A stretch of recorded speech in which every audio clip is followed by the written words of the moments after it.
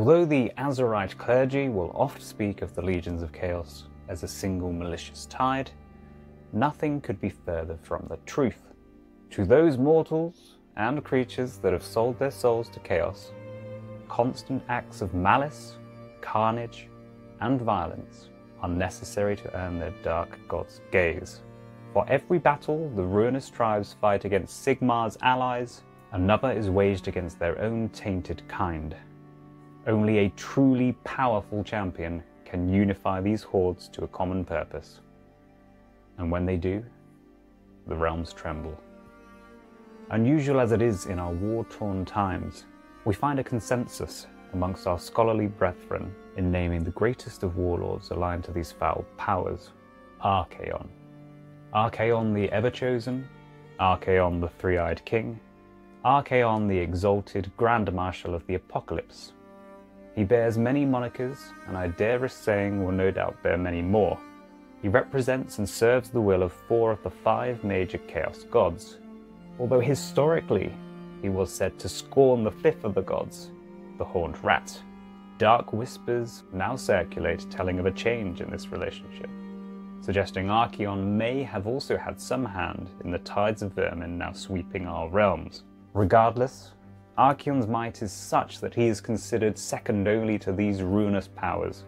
He has beleaguered our fair realms since time immemorial, and is said to have preceded even the realms themselves. Whilst many have sought to supplant him, arguably only one truly threatens his crown, and it is said in the unclean places of our realms that his power grows day by day. He is Belakor, the first Prince of Chaos and the Dark Master. He is the first and only demon prince to have ascended through the favour of the Pantheon of the 4 original Chaos gods, gifting him a certain amount of autonomy to enact his subtle realm and century-spanning schemes. He is the Dark Father of the cursed skies, spreading chaotic pollution through the heavens, weakening the ability of slain Stormcast Eternals to return to High Azir to be reforged, robbing them of their immortality. He is said to be older than Archaon, older than the realms, and from a time long before record. We may delve deeper into his origins one day, but for now we speak of his mortal followers. They are known simply as the Chaos Legionnaires, and at first glance they resemble other worshippers of the ruinous powers. They wield heavy, cursed iron weapons, and clad themselves in armours, emblazoned with leering demonic faces. Yet these are not the images of dark minor spirits, but icons of Belakor, marks of allegiance hidden in plain sight. Legionnaire cohorts lurk at the periphery of Archaon's campaigns, waging war through deception while identifying warriors they believe will be receptive to their master's cause. Gradually, they inveigle themselves into the confidence of these allies, forming hidden cults and warrior fraternities to spread the word of Belakor. If ancient texts are to be believed, they bear some little similarity to the forgotten god, known once as Malal, representing the inevitable self-destructive nature of chaos itself. Yet unlike this god, we have no indication that Belakor seeks to destroy chaos, but rather harness its power to his own dark ends. The Chaos Legionnaires and other followers of Belakor adhere to what has become known as the Dark Creed. It preaches that Archaon is a false king, merely a petty lord, propped up by arcane trinkets. Belakor, by contrast, is superior in every way, having achieved apotheosis through the favour of all 4 ruinous powers, and is but a single step removed from the Pantheon itself. Such words are dangerous to share indeed, especially given the volatile nature of many who would find themselves in, and are able to survive, Archaon's war camps. These dangerous little truths are revealed sparingly, and should they fall on deaf ears, the Legionnaires are ever ready to stamp out the spark of violent retribution as it appears. However, for many, and increasingly so, these alluring words are enlightening, and they become ensnared in the Dark Master's machinations. For beings aligned to a power described literally as chaos, the cohorts of Belakor's mortal warriors are notably well structured. Each Legionnaire cohort is ruled by an ambitious leader known as a Decuriarch, tasked with growing Belakor's secret army and seeking glory in the new order guaranteed on the Dark Master's ascension. Below the Decuriarch lie a range of warrior types, named predominantly for their martial preference and armaments. The Horn Shields fight with hand weapon and shield. The Horn Helms, in addition to eye-catching helm adornments, favour two-handed weapons. A slight outlier to the ordered ranks are the Mutandors. These are his few mortal followers to display visible mutations, such as cloven hooves, and they combine mortal skill with demonic power. Cells of multiple Legionnaire cohorts are directed by Centaurion Marshals. Clad in the trappings of the gladiator, these centaur-like hulking champions dominate the fighting pits of the Varanspire. For all their bestial ferocity, Centaurion Marshals are creatures of great cunning and subtlety. These hulks use the pit fights themselves as recruiting grounds, ripping warriors from the bloody sands of the pits under the guise of chattel claiming. Some they convince to join their cause with the power of words.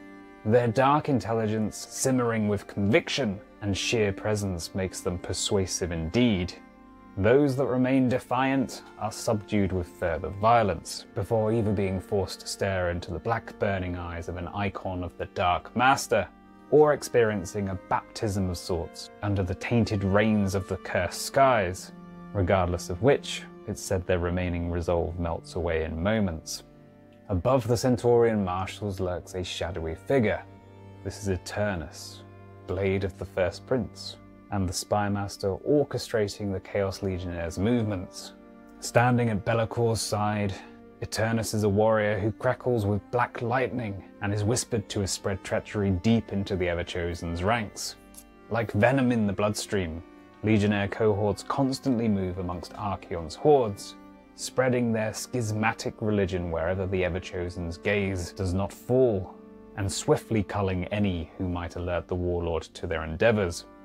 Throughout the era of the beast, many eyes turned to the realm of Ghur, and the rumours of the treasure-laden Gnarlwood.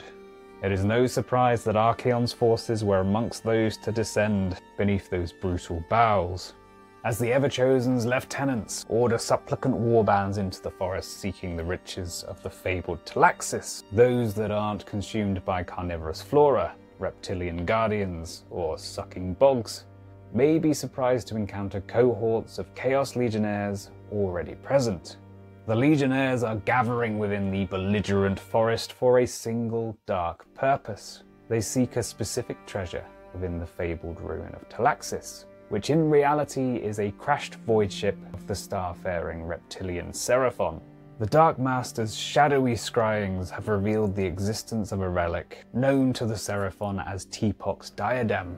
Though he cares little for the lost gods of the Star Lizards, Belakor knows that this particular deity is associated with the air, and an engine that bears his name may have some capacity to end the cursed skies should the Seraphon ever be able to activate it.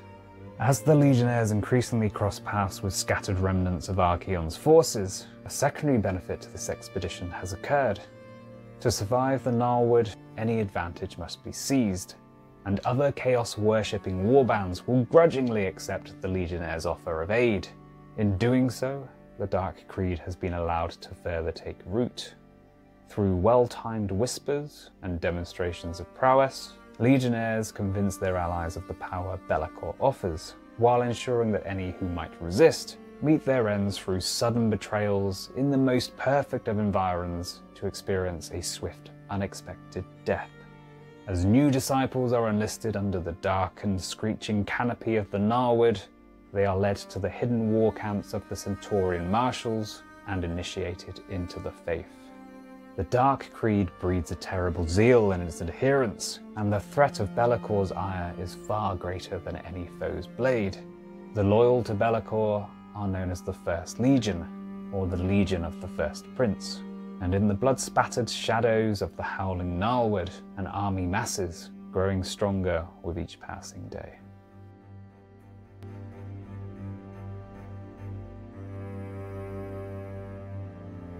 Would you like to know more?